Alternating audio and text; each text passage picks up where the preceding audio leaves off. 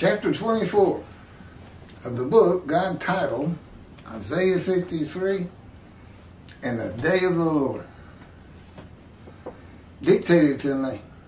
At his command and direction I typed every word, every sentence, every paragraph, every chapter, and the title.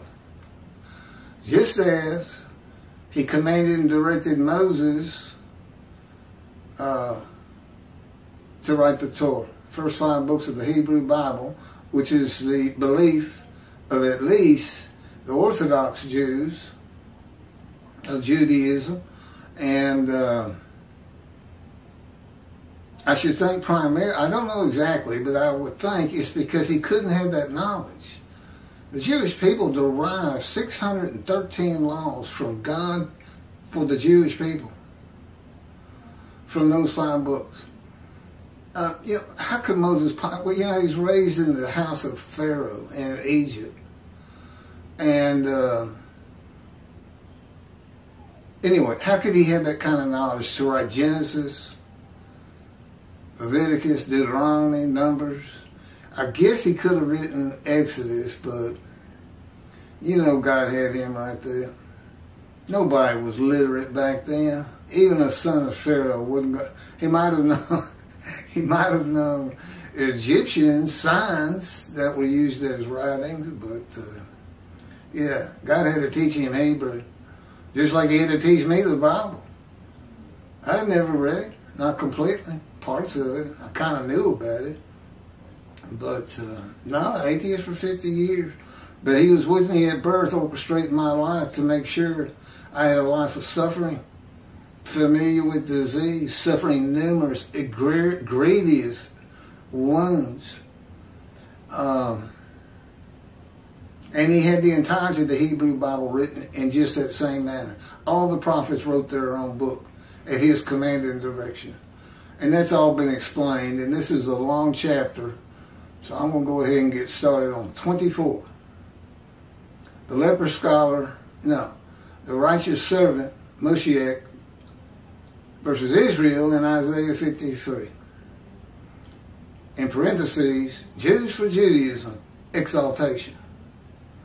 The belief that Isaiah 53 describes the Jewish people as the man Israel, that is often attributed to Rashi, is now the prevalent teaching on the subject. Jews for Judaism is one of the most followed on the internet in its analysis of Isaiah 53 being all the Jewish people gathered as one man, Israel. The following is from Jews for Judaism, Isaiah 53, verse by verse, that you can find on their website. The following, okay, this begins with a quote, didn't change anything. And I'm beginning with, I didn't do all of 52 and all of 53. I may have done that, 52. But just, I think 5 different verses. With Toby, I just did 53:10.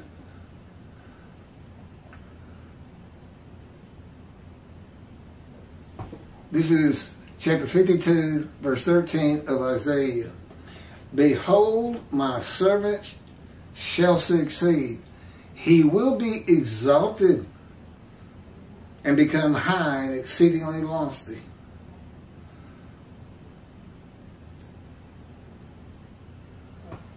The success, this is their commentary. The success and exaltation of God's servant is an event that the prophet sees as futuristic.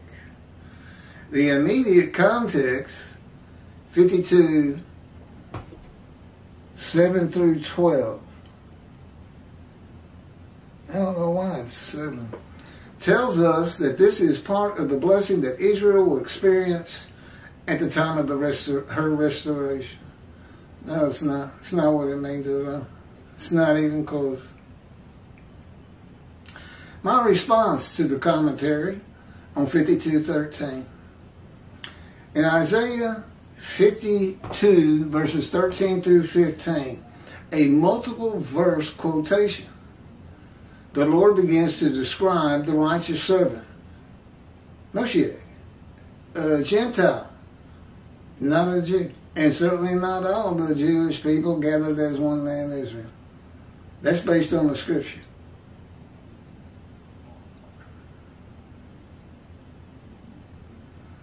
To describe the righteous servant, Moshe, chapter 53. Isaiah 52, 13 through 15, should have been verses 1 through 3 of chapter 53. In quotes, my servant, to be exalted and become high and exceedingly lofty, is now the Gentile man God comes with from Adam, and of the Jewish people none are with him. A Christian country is not the exiles. It is the Gentile that becomes my righteous servant. And he's Moshe in Isaiah 53, verse 11. After passing the test of devotion in Isaiah 53:10, when he makes himself an offering for guilt in the covenant with God, which I've described in prior chapters. If you really want to find out about 53, you need to look at chapters 21, 22, 23, 24, and the introduction. And there's videos. I'm completing them as quickly as I can. You know, new, fresh videos. The ones I did just a few weeks ago already have been reposted by me at the command and direction of God so many times that they're starting to wear out. So, trying to stay on top of it, keep fresh ones out there.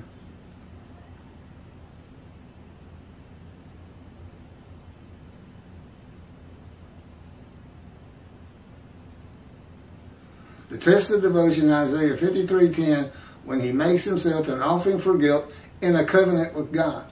Basically, the covenant is, I'm going to give you long life and you'll see your children. If you go through my fire of refinement, become my righteous servant, a prophet, and make many of the people, my people, the Jewish people, righteous.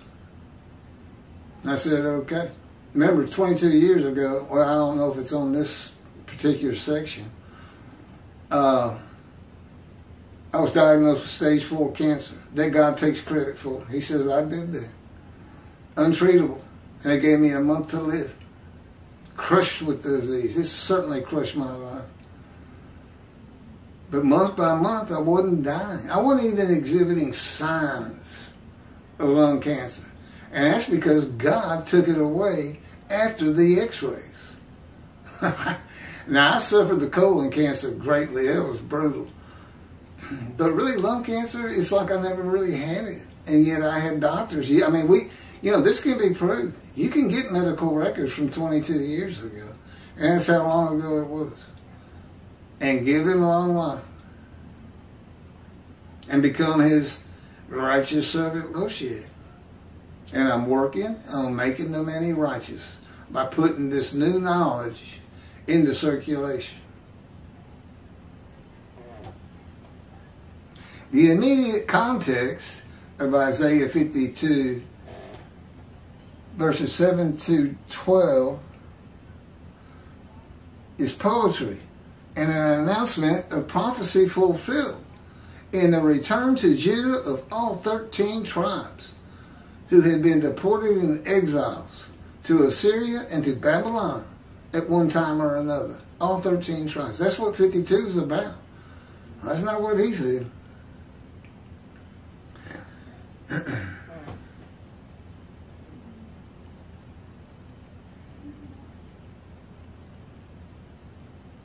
The return included God's forgiveness of all the sins and iniquities of the Assyrian Babylon exiles. Jeremiah's time to come of the new covenant with sin forgiveness is in the day of the Lord by the Roman dispersal. One forgiveness of sins was for the exiles, the 13 tribes. And the forgiveness of sins in Jeremiah 31:31 is for the Roman dispersal.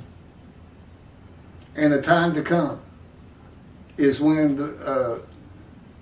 Israel returns, the Jewish people. That was in 1948 when they created Israel. Basically the start of the day of the Lord. which will continue by all accounts I've been given for all of my life. And I have long life. There's no telling how old I'm going to be. No telling how old I'm going to be when I finally get there. It's just like everybody's in disbelief. Or they don't want to, the rabbis don't want to read it. It's like, well, how can he know things we don't know? That's the point. That's the proof. I have knowledge they don't have. I think they were expecting a guy like Jesus, a deeply religious man. Well, that's not me. I'm just the servant. No, I can't worship or pray to God. He's right here. I don't even have to pray to talk to him like Elijah did. Yeah.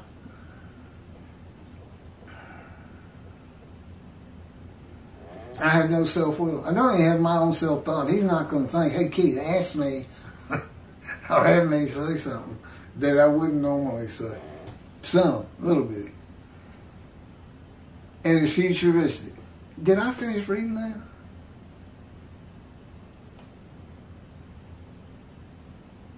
Oh yeah, Roman dispersal, the diaspora, which means away from the promised land. And is futuristic. The translation of Art Scroll and Shabbat of Isaiah 52 that Rashi comments on does not include the quotations that combine verses 13 through 15 for chapter 53, which again is not Israel, it's not the Jewish people, it's not Jesus, all Jewish.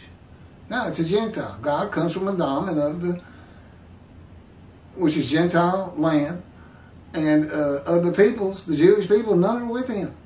Well, you don't know he's coming if he doesn't have a man of representation with him. He covers the earth in the beginning. The Spirit of God covered the earth, and God is in his Spirit. Okay, his presence is his mind. That's what will enter the temple. But he's still covering all the earth. It's just like right now. He's completely inside of me, fills me, and yet he's outside too. You know who else said that? Jesus in the New Testament. I don't know where the Gentiles picked up on that. They couldn't possibly know what I know of it. Because Jesus is just a myth. It never happened.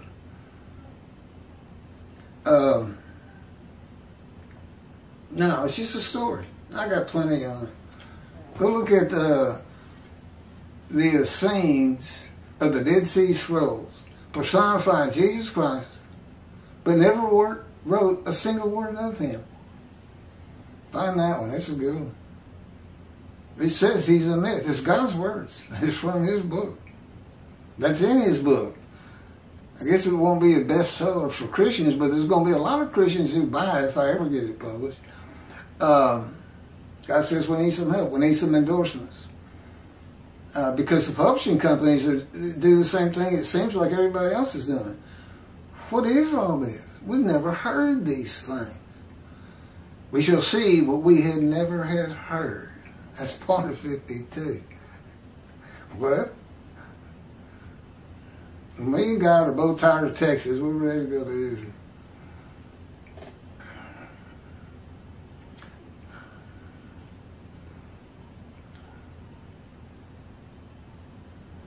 The translation used by Jews for Judaism for its commentary also does not have the quotations. They are the only verse quotations of Isaiah 52 and a demarcation of the verses of the fulfillment of prophecy by the return of the 13 tribes from exile, 7 through 12. They are the beginning of the description of God's righteous servant Moshiach of Isaiah 53 and have nothing to do with the exiles, God's servant, the Jewish people. God's righteous servant is a Gentile in the beginning. He's probably going to have me convert in Jerusalem. And that's, okay, we've covered that. The translation of the Jewish Publication Society has the quotations.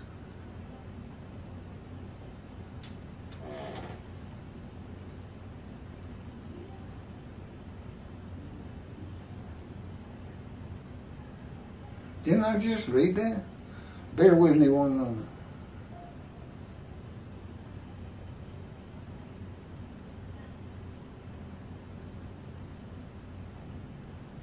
I just read this.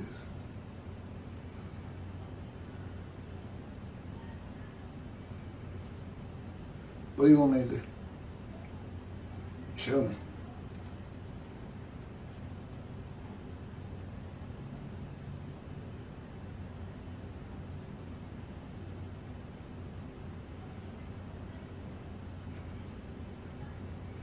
He's showing me what he's not talking. Got it? Okay. 52 verse 13 again. This is 13 through 15. No quotations, no combining them. Used by Art Scroll and Shabbat. Behold, my servant shall prosper. He shall be exalted, lifted up, and he shall be very high. Verse 14. As many wondered about you, how marred his appearance is from that of a man, and his features from that of people. Verse 15, just so, marred and appalled as everybody is, shall he cast down many nations? Kings shall shut their mouths because of him. For what had not been told them they saw, and at what they had not heard, they gazed. Okay, here's verse 13, 52, 13 through 15, by the Jewish Publication Society, 1985 version. Indeed, my servant shall prosper, be exalted and raised to great heights. 14. That, as the many were appalled at him, so marred was his appearance, unlike that of man, his form beyond human semblance. Verse 15, just so, he shall startle many nations. Kings shall be silenced because of him, for they shall see what has not been told them, shall behold what they never have heard. There will be me in this book. And the man described is 4 righteous servants in one. My servant is now the Gentile, not the exiles, who becomes my righteous servant Moshe. In Isaiah 53, verse 11, after passing the test of devotion in Isaiah 53:10, when he makes himself an offering for guilt and a covenant with God. Isaiah 53 then begins with a new multiple verse quotation that is missing the quotes from the translation of Art Scroll, Shabbat. Basically everybody's, best I can tell. Nobody seems to have them. And also Jews for Judaism in the translation used in its commentary. And that are included in the translation of the Jewish Publication Society. God selected that book for me. He said, Keith, this is in the first or second week. We need to go to the bookstore. You need to purchase a Tanakh. And I said, what's a Tanakh? That's how much I know. That's the Hebrew Bible. What is that? Why? I didn't say why. I just said, okay. That's what I always say. Even when he's mad at me, Keith, I am God. Okay, I know you guys. Stop hurting me. He says, you're in the fire refinement. That's the way it is. I think he enjoys it too much.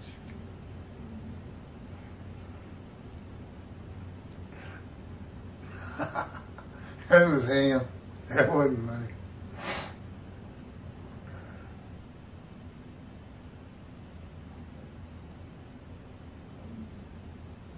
Okay, chapter 53, verse 1. Don't tell me I got to repeat theirs. Well, where's the quotes? Okay, in the book you can find the one used by Art Scroll and Shabbat and see that there's no quotes, and the wording's a little bit different. I'm not going to reread it. It's too long.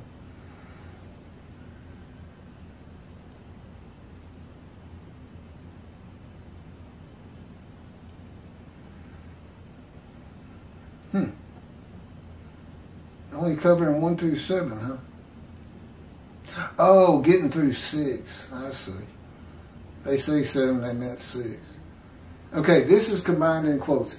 Quote begins, verse 1, the beginning. The quote ends at the end of verse 6. And this is the JPS.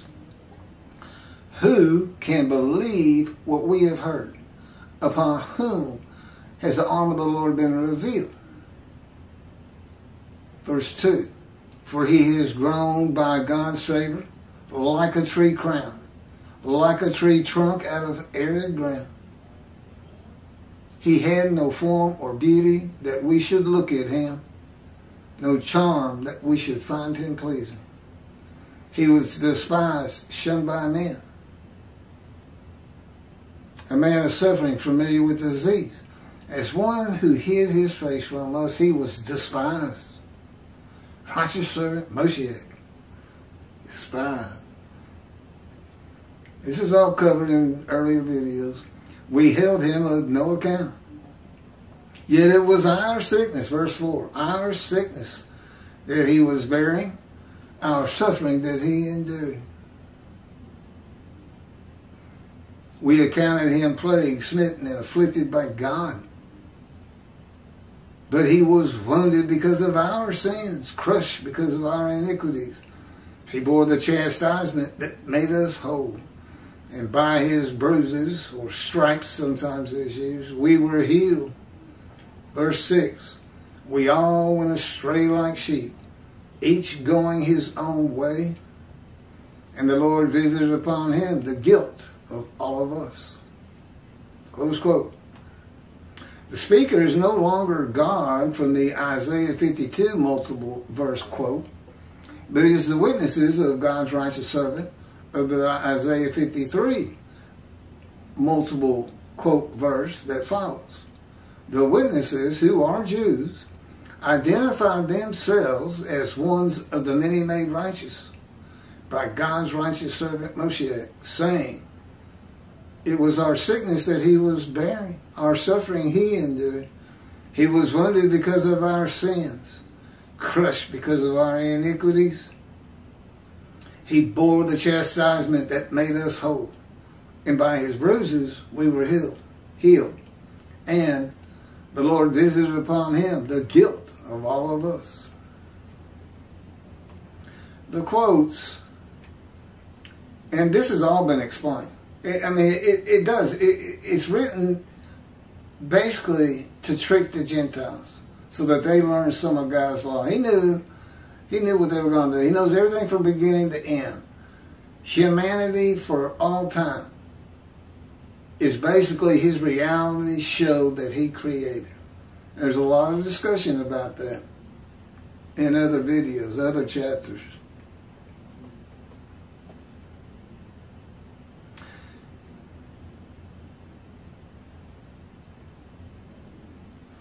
The quotes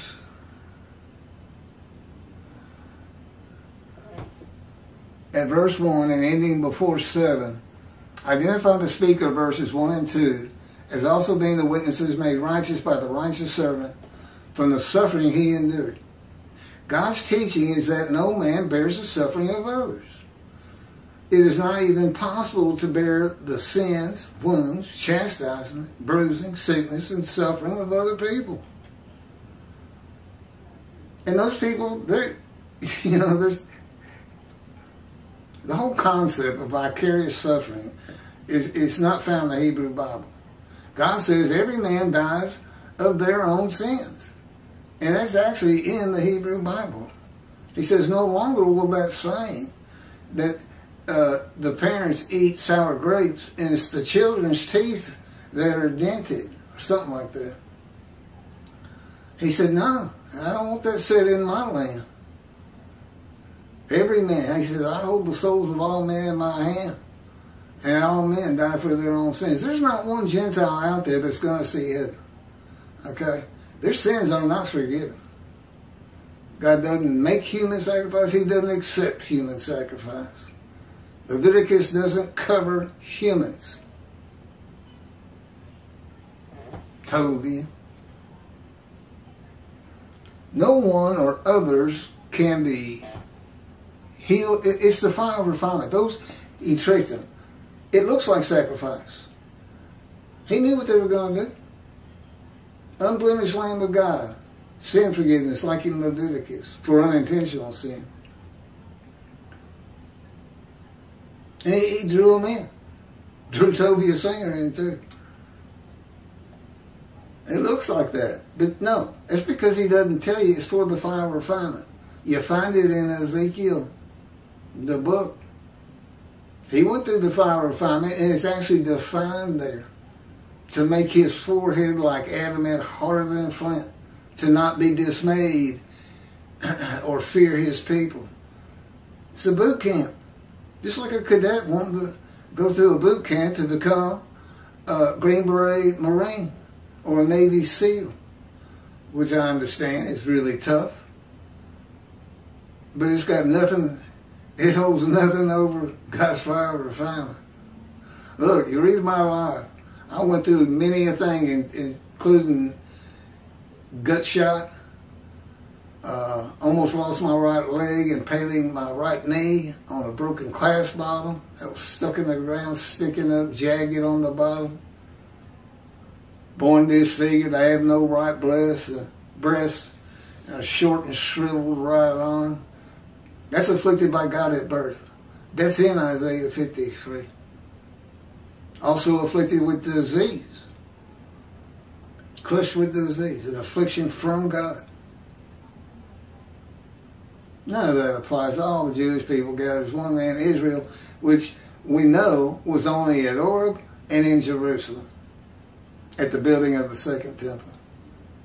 At Oreb, with the acceptance of God's new covenant, agreeing to be his people and follow his laws and commandments, and God would be their God. And he is. That doesn't mean Judaism doesn't need to be straightened out. I'm not attacking the fact that God is the God of Israel. That's a given. He's not the God of the Gentiles, except me. Just like Elijah. Elijah the Gentile, certainly. He's even called. Elisha says, where is the God of Elijah?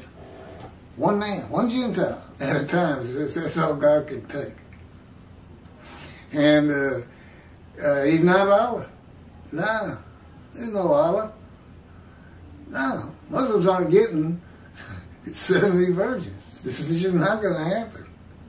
They're not going to heaven either. The only way you can get to heaven, it's a Jewish heaven, is to convert to Judaism. Good luck, Mr. Believing in world exaltation, having 2 billion Christians disavow Jesus, 2 billion Muslims disavowing Allah, and coming in and exalting the Jewish people and telling them basically, you've been right about God all along, we've been wrong. You believe that, you've never talked to a Christian or a Muslim. But his entire commentary to Jews for Judaism is based on world exaltation. We're getting to it. No one or others can be healed or atoned for because another man or men suffer or are beaten, murdered, or sacrificed. So what are these verses by the witnesses about?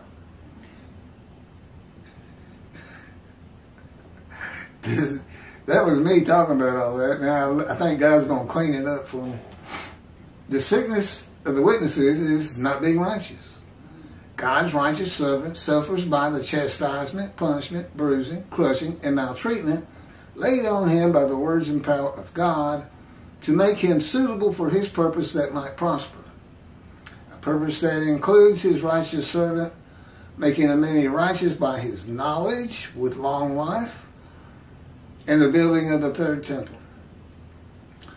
The righteous servant bearing up to this fire of refinement is bearing the illness and pain of unrighteousness of the Jewish people to be recognized as a prophet of God that in and of itself will draw the Jewish people back to Judaism.